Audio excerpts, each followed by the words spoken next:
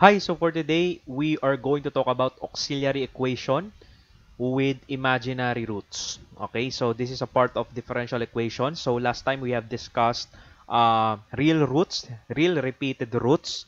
But now we will be discussing, okay, how are we going to solve the differential equation, higher differential equation with through the auxiliary equation with imaginary roots. Okay, so the roots of the auxiliary equation, if the roots of the auxiliary equation are imaginary, non-repeated, let's say we have a plus bi and a minus bi, part of the solution is we will be writing the solution of that higher order differential equation in terms of y equals e raised to a, where a is this the value of the real part, okay? E raised to a multiplied by x, quantity c sub 1 cosine of b, which is the coefficient of the imaginary part, cosine bx plus c sub 2 sine bx. So basically, we will still be recalling our knowledge about on how to get the roots, okay, of this higher order differential equation. So for number one, let us try. Okay, so we should memorize this. Okay, e raised to ax, quantity c sub 1 cosine bx plus c sub 2 sine of bx. Okay, so for number one, solve this given differential equation, higher order differential equation. We have quantity d squared minus 6d plus 13 and quantity d squared minus 2d plus 5 multiplied by y equals 0. So we know that we will be getting first the root of this and the two roots of this. So all in all, okay, we have our four roots. Okay, so we have two roots here, and we are expecting that the roots of this should be equal to what?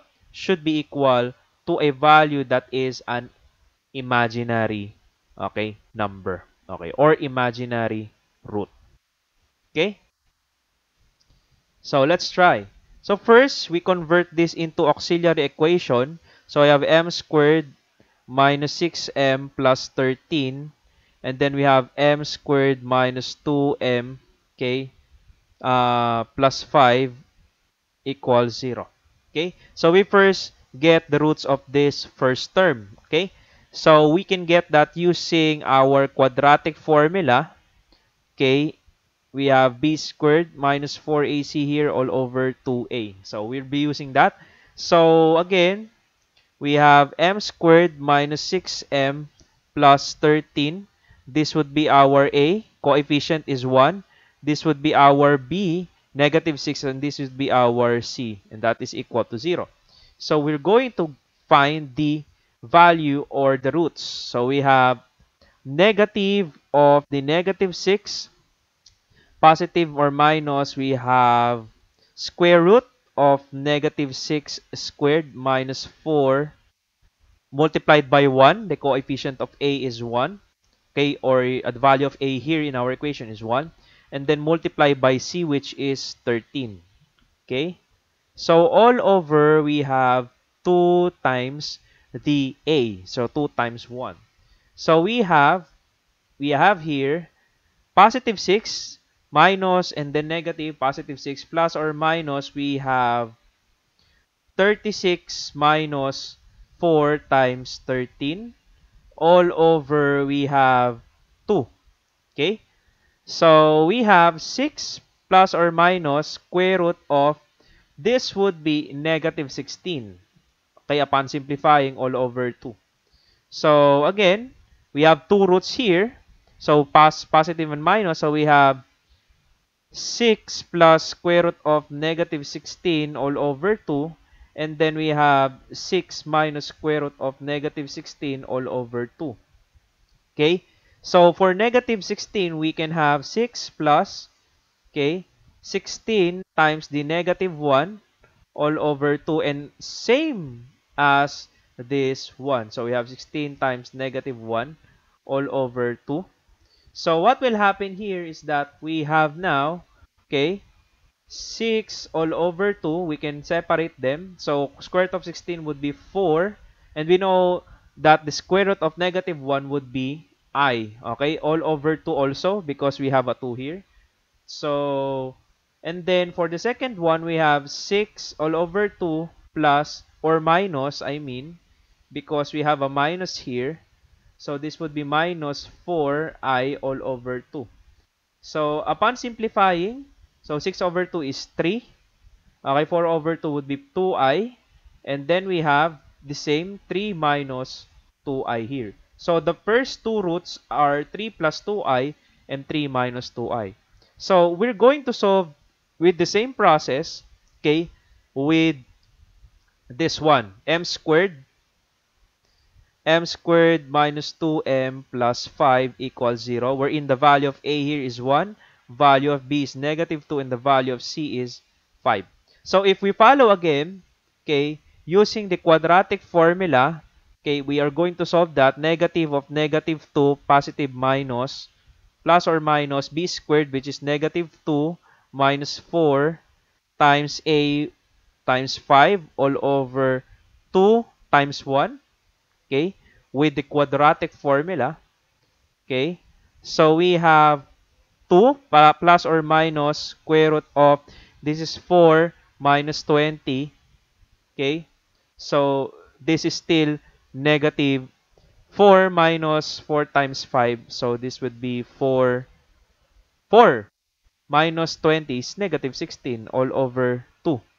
So if we separate that, we have 2 all over 2 plus, okay, so we have 4i, okay, all over 2. And then we have 2 all over 2 minus 4i all over 2. So we cancel this.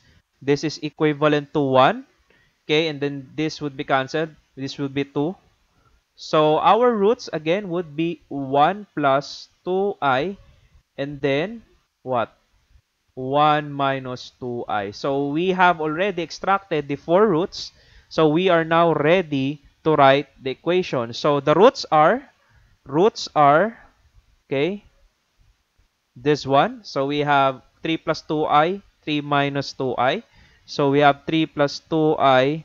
Then we have, let me just remove the parentheses. So we have 3 plus 2i. Then 3 minus 2i, and then we have 1 plus 2i, then we have 1 minus 2i. And then we have our equation for imaginary roots solution. So we have c sub 1 cosine of bx plus c sub 2 sine of bx. So as you can see here, we have different a's, values of a's. Okay, so we have 3, and the other two roots we have 1. So we will be writing that separately. So first we write this one, 3 plus 2i, 3 minus 2i. So that would be e raised to, value of a here is 3x. Then we have c sub 1 cosine of what? 2. Okay.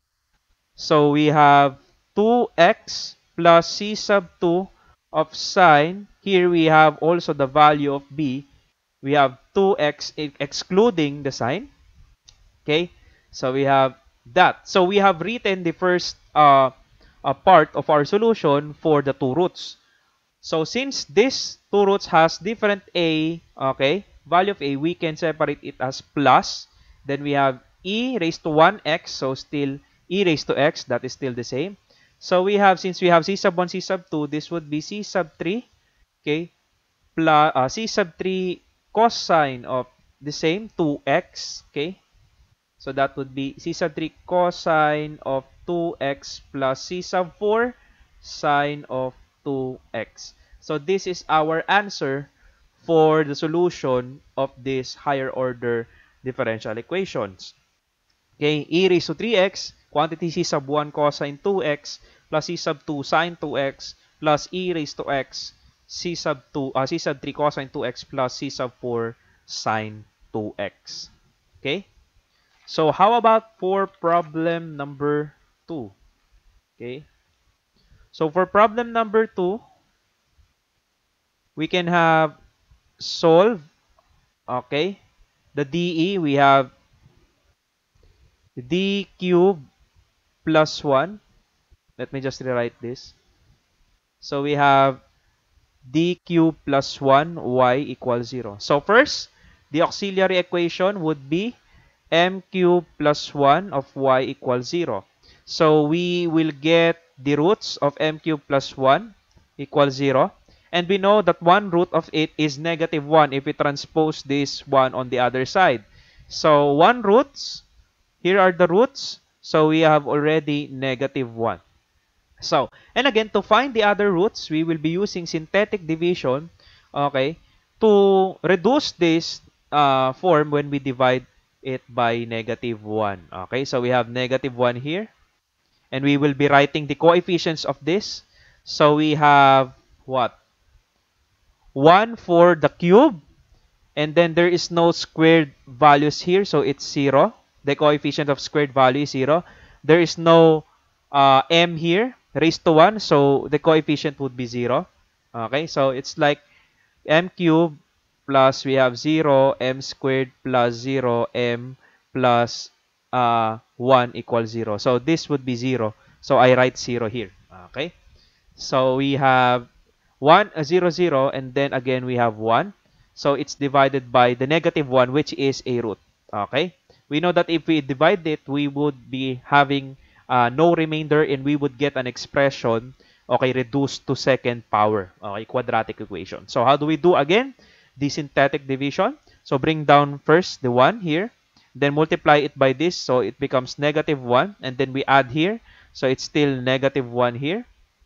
Okay? And multiply again negative 1 by negative 1, that becomes positive 1, and we add it here, and that becomes 1. And then we have 1 times negative 1 would be negative 1, which is equal to 0 if we add. Okay? So this one is the coefficient of now m squared, and this would be the coefficient of m. Okay? And this would be the constant value. And hence, we have now the reduced, okay, form of m cubed plus 1 when we divide it by its root, negative 1. So from this, we can now get the value of the other roots. Okay, so because we have 3 roots, by quadratic formula again. So by quadratic formula, so we have negative b, so that is negative of negative 1. Okay, we have b here as the constant of negative 1.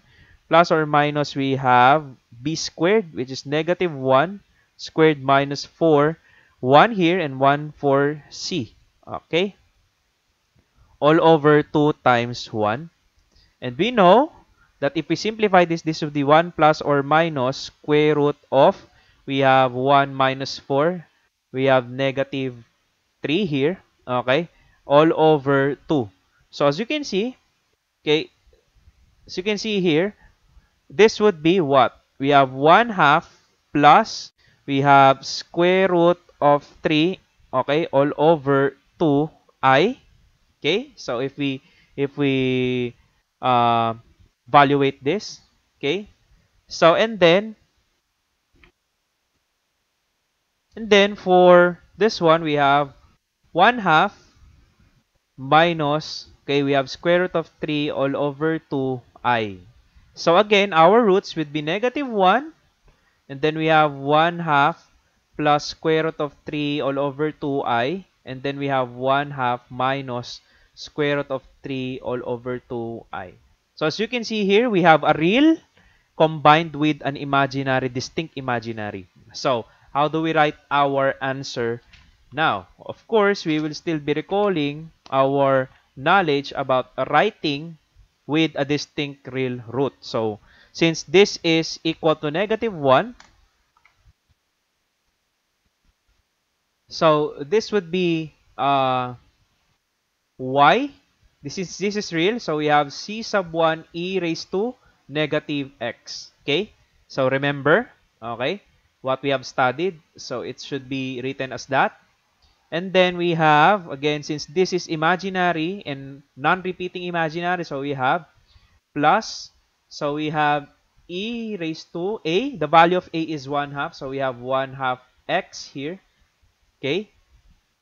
And then we have c sub 2 cosine of square root of 3 all over 2x plus c sub 3. We have sine of square root of 3 all over 2x. Okay? So, again, that would be our final answer. And that should be our final answer. So as you can see, the second problem is actually what? Is actually paired with a distinct real root. It can happen, okay? So you must be able to write that also if there appears a certain root that would be a real or imaginary. So combinations, okay? So it can happen to a certain differential equation. Okay, so this would be our final answer. I hope that is clear to you. So the basic knowledge is all about getting the roots.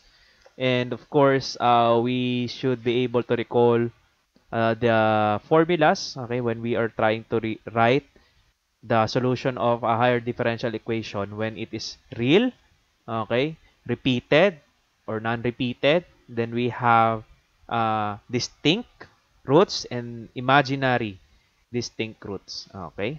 So we must be able to know, okay, on how we are going to write. So here is an example for you, a problem for you to work on, okay. So it's up to you if you would answer. I will be commenting down below the answer. So you try d squared, okay, plus 3d plus 5. Then we have d squared plus d plus 1, y equals 0. So solve for the uh, what do you call this, solution of this differential equation. So again, thank you so much for listening. I hope you learned something from this video. So if you are new to my video, please check out my channel. So I have many videos in differential equations as well as different engineering subjects. So thank you so much for listening. Please don't forget to subscribe and comment down and give this video a thumbs up. I hope you are having a good day. Again, this is Engineer Abat. See you again on the next video.